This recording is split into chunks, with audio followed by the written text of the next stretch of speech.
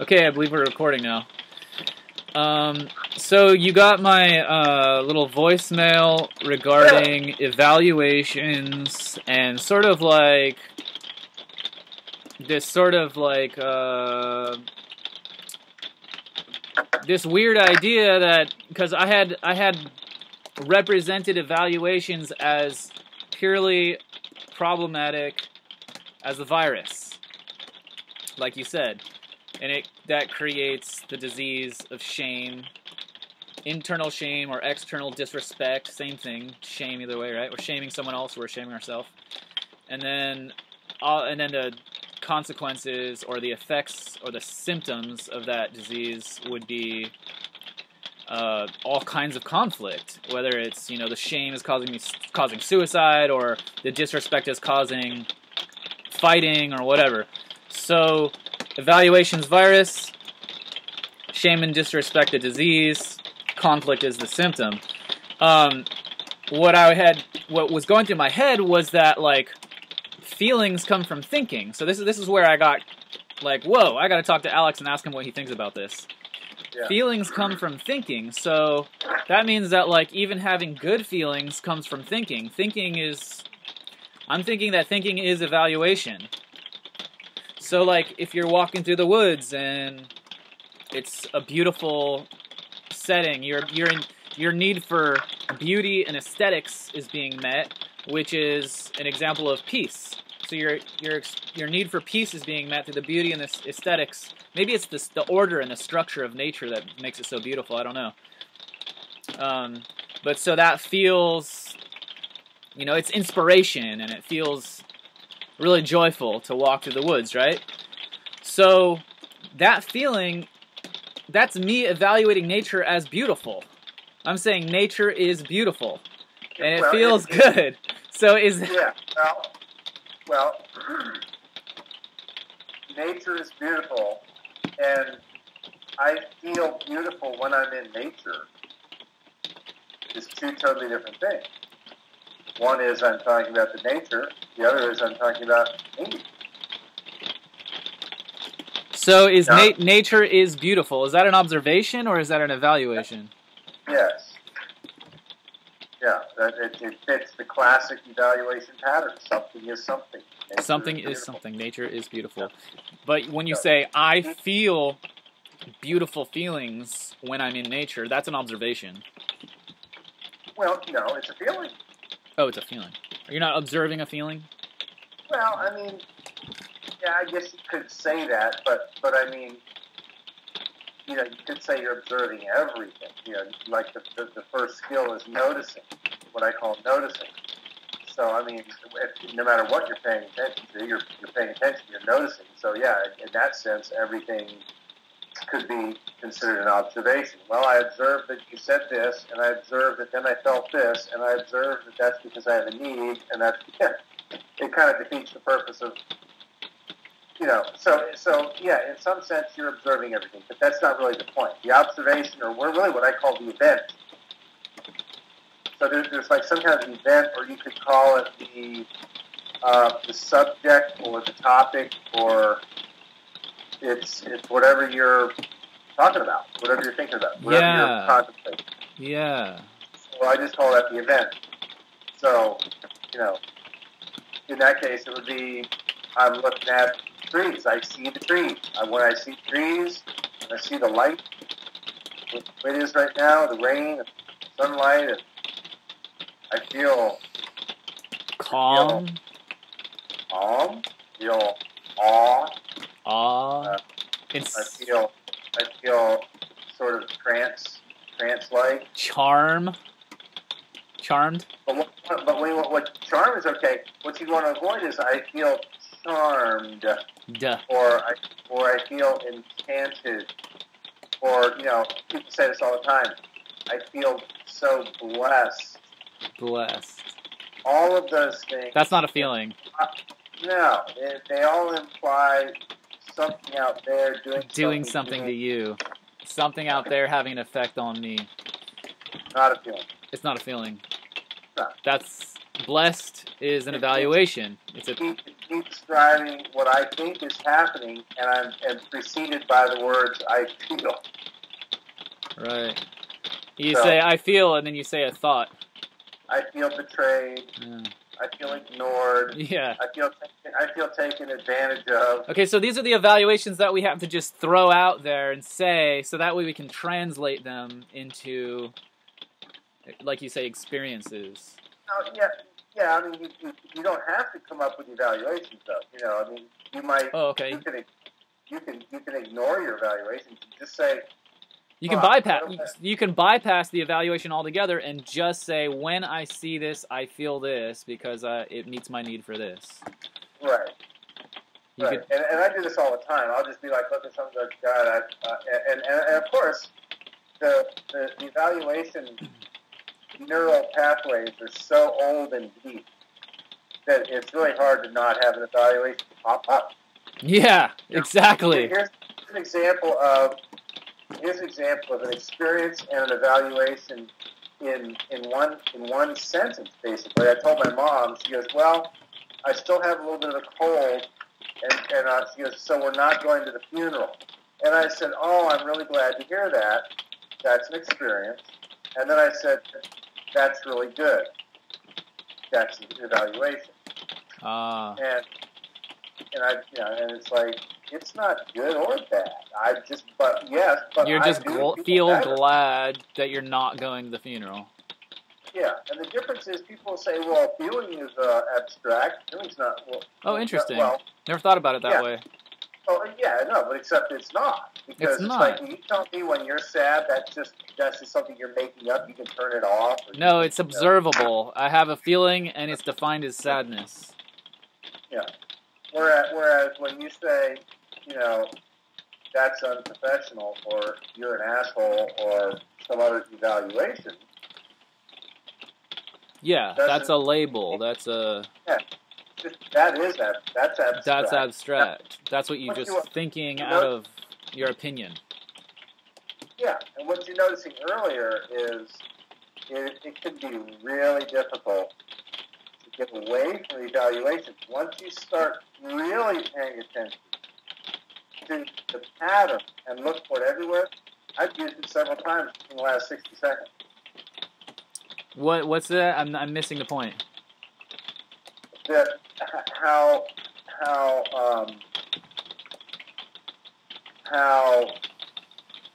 evaluations are just constant. I just did one. Evaluations are just what? Are constant. Evaluations are constant. Yeah, well, just that we're. That's an observation, though. They're just so deeply embedded in the structure of our language patterns and our thinking patterns that they're hard to get away from. Yeah. And so that's why, if you can just not evaluate and just observe, that's cool. You can just be connected in the moment completely. Right. But if you find yourself evaluating, then just observe the evaluation and translate it into. Right. There you go. Okay, but going back to my original contemplation, almost like it was a challenge for me. You can't have feelings without thinking. So do feelings come from evaluations? Well, so there is some truth to that. But no, you really, it's hard to imagine, feelings. And it's pretty much considered really not. Maybe feelings and thoughts you can't separate them. You can't separate them. But I mean, it's one of these weird paradoxes where. Yeah. They happen together at the same time. Except that they are two different things. Otherwise, how could they be happening at the same time? Of course. Because if you think about the Myers-Briggs personality thing, feeling and thinking are side by side. You have feelings on the right side and thinking on the left side, and one stimulates the other, and they balance each other out. So you're not going to have feelings without thinking or thinking without feelings. Right. But it's not really about Myers-Briggs. It's about the fact that we just have these two components, or these two functions, components. I guess you could components. Yeah, and feelings and thoughts, and then we even know that most of our thoughts, are in our frontal cortex, is sort of the thinking center of the brain. Thinking here. The feeling center is more in the center of the brain. It's like the amygdala, and but just like a car engine has all different components, but they're all wired in and hooked together. They totally work together. One doesn't work without the other. Yeah. So you can still say, this is the oil and this is the water, but you can't really run an engine without either one. But the two never mix. And something like that. So it's basically like, yes, they are two separate things. No, you can't really have an engine run on one or the other. So they're two separate things that are both necessary for the experience to happen. It's not even necessary. It's just that they both are. They just both exist. Yeah, they just exist. Yeah. Thinking exists when feelings exist. When you were saying earlier about, are evaluations problematic, or are they, quote, you can put it in quotes, are they bad? Are evaluations necessarily bad? Well, should we evaluate evaluations? Right. I don't say these things are bad. Okay. All I do is say these are what they are. What I do say, what's really ironic, actually, it's sort of, they exist. a little bit, I have a small amount of concern about it, but not much. But basically, in the little reference card, that I have, the reference card that folds in half, a little small. Yeah. On the inside of that, it says evaluations are vague, static, and what's the other one? Vague. They are vague. Static, I don't fully understand static, but vague I get. Well, static means not in motion. Static is something that's like still. So, in other words, a drumstick is static, but let's see. But like the sky is not static. The sky is always changing. Yeah, the weather. And the opposite of static is dynamic. Dynamic. Okay, so evaluations are static. Well, yeah. So what I say is, evaluations are vague, static, and abstract. So you are an asshole. That's vague. What do you mean by that? First of all, it's vague, and then it's static because you're labeling me as an asshole. There's no ifs, ands, or buts about it. I'm just an asshole. Right. And then the third thing you said, it was what? Abstract. Abstract, meaning it just comes from my opinions, not any observable, objective. Well, yeah. Or in other words, it's not based in any reality. It's not like you can show me an asshole, or I guess you could. But you know what I mean? I mean, it makes no sense. No, he's not an asshole. No, I'm not an asshole. That's only part of me. It's over here. Right. Want me to prove it? Yeah. So anyway, but the reason I'm saying this is just weird. And then on the other side, I say experiences are specific, dynamic, and real. Wow, experiences are specific, dynamic, and real. Can you give us an example? But the problem with both of these, of course, is that I am using evaluations. All of those are evaluations. Oh, wow. Yeah. Wow. Evaluations are this. Yeah, and so I am purposely using. I am choosing to accept the use of evaluation because it makes sense, and oh wow. And I've heard Rosenberg use a lot of evaluations in his book, but the message comes across. I get it. I see what you're saying. It's helpful. The concept of nonviolent communication is, nonviolent is an evaluation. Nonviolent is an evaluation, right? Yeah. So, when I abstain from hitting you in the face, that's observable. So the point is not, I don't say they're bad or don't use them. I just say what's important is that you can identify them.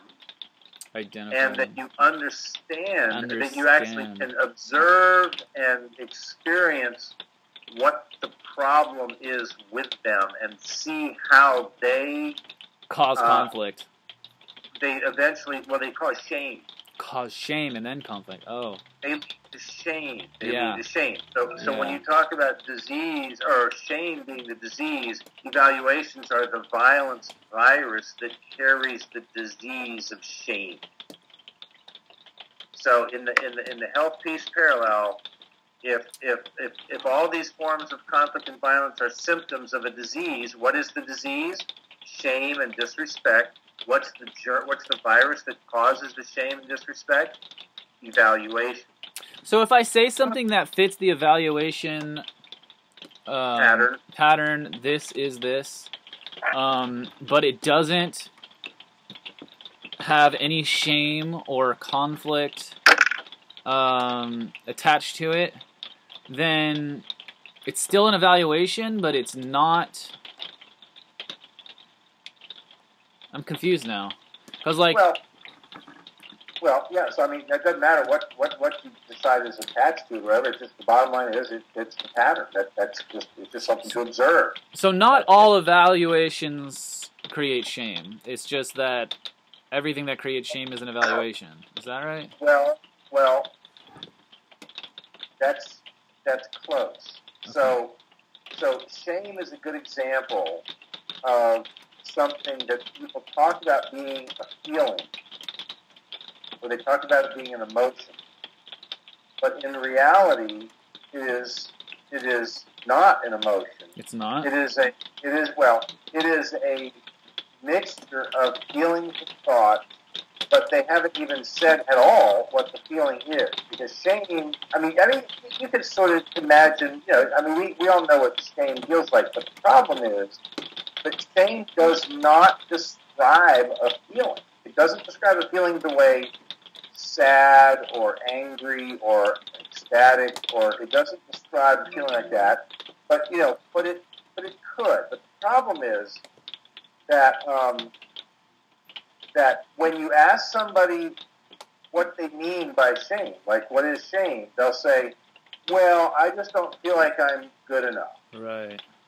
I don't feel like Which is a thought. I'm not lovable." Right, which is again a thought.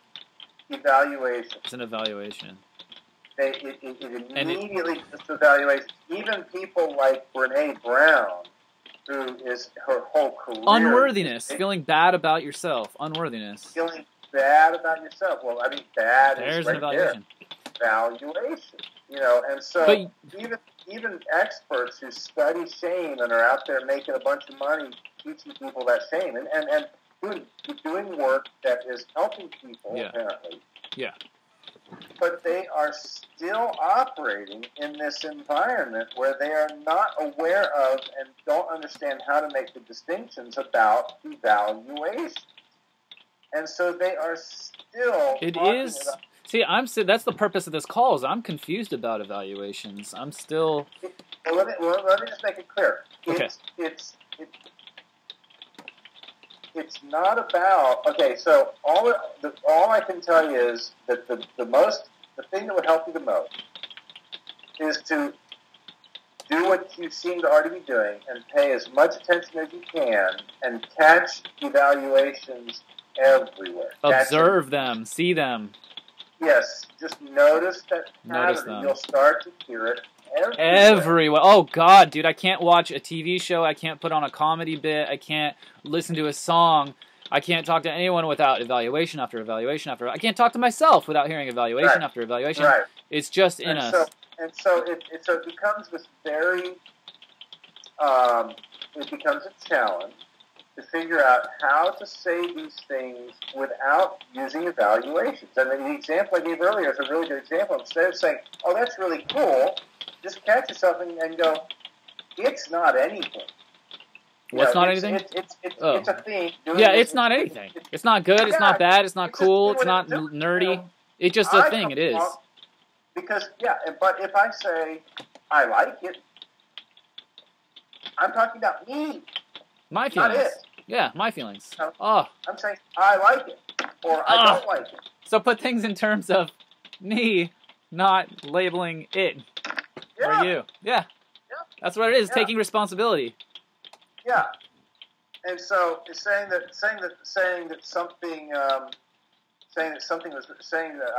I went to this thing and it was really fucked up. I went to this event and it was really fucked up. No, it's just I felt annoyed by it. I really didn't like meet my need for nothing. Got it. Right. But basically, even coming down to the I like or don't like something is the simplest expression of whether I'm comfortable or uncomfortable. It's not even saying a feeling. It's just saying I like it or I don't like it. Okay. And it's a very simple way to express your comfort level or lack thereof without even saying the word feeling or even naming a feeling. You're not saying I feel comfortable or uncomfortable. It's just saying this is positive or negative for me. I'm feeling positive or I'm feeling negative. I'm feeling pleasure or I'm feeling pain. That's it. Well, I like it or I don't like it. Pleasure and pain works. Positive and negative is just more evaluation. Oh, more evaluations, yeah. See, I didn't even catch that. Well, this is 21 minutes here. I'm going to think that's a good length for a video. I'm going to hit stop and thank you for this call. And do you want to talk? Now that the rain is stopping, I'm going to go for a walk. Do you want to keep talking on the phone while I walk? Maybe. Or do you have anything? I got to think about what I'm doing here before I decide on an intention for the next 10 minutes. I'll text you, though. Okay. Thanks, bro. Yeah, is it helpful? I mean, did we? Yeah, because now I have to go back and think about this and watch this video and contemplate what it was that I was, with the challenge that I was having initially, and then the information that you fed me back. Let's see. Before we hang up here, how helpful has this been? Let's see. Well, one of the things I do remember from your voice. It's okay that it's what you're saying is it's okay. It's okay that there's thinking and there's evaluation. Just be aware of it. Don't. Well, yeah, and I'm not saying it's okay. I'm just saying you'll notice that it's happening. You'll notice that it's happening, and there's no getting away from it. Like, evaluations are gonna happen. Well, right, and so and then of course, like I said, I'm giving you this example of the card because to show even I, will choose to. There are times when the use of the evaluations will meet your needs for ease, efficiency, and communication. Yes, and when that will work is two things. When everybody involved in the communication, when you know that everybody knows exactly what those evaluations mean. Wow, that is the exception. I mean? That's the evaluation exception. That is so trippy. Well, it just means that so in other words, it's not about don't use them. It's about be aware of them, cultivate an ever more heightened awareness of them, and and know and really connect why they're problematic. Is when you don't connect. So make sure you really understand why they why they create problems, what the problems are that they create. It's when you don't connect with what's really being said, what they're really trying to say, and you just react with defensiveness. That's what creates conflict. You're operating on the surface of what they're saying and taking it at face value, rather than remembering. He just called me a selfish, and unprofessional. But all I know is, first of all, that's completely. I have really no idea what he means by that. If I do, and I take it at face value. It's just creating a problem, and so right. But if I look a little deeper, if I'm cultivating this, the second skill of remembering, then what am I remembering? I'm remembering the third skill, which is wondering. I wonder what he means by that. Yes, no, wondering what need he has that What is need? driving him to call me an asshole. And unprofessional. So he needs or unprofessional, right? support. He needs support. Well, what we don't know, you got to stay in that wondering state. Yeah. Hey, buddy, do you need some support? A different type of support from me? Yeah. Yeah, and then. What would meet your need for professional support? What could I do? If that's what it is. Yeah. I mean, I've got to be curious and ask: Is it about support? You might say, no, I got all the goddamn support. Just fucking don't talk to me like that. It's about respect, or it's about respect. Yes, it is. Okay. Yeah. Okay. So and then finally, then you're right at the cusp of the fourth skill, which is translation. Translation. So.